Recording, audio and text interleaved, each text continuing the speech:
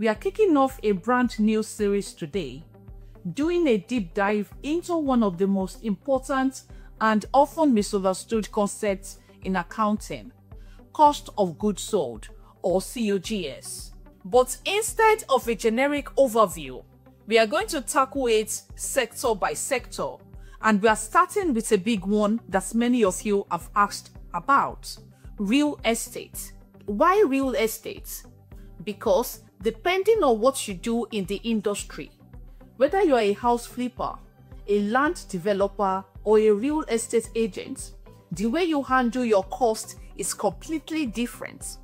What one person calls cost of goods sold, another must call an operating expense.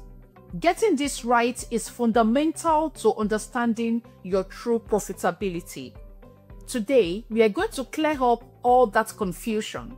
By the end of this video, you will be able to confidently identify and calculate the direct cost for any real estate business.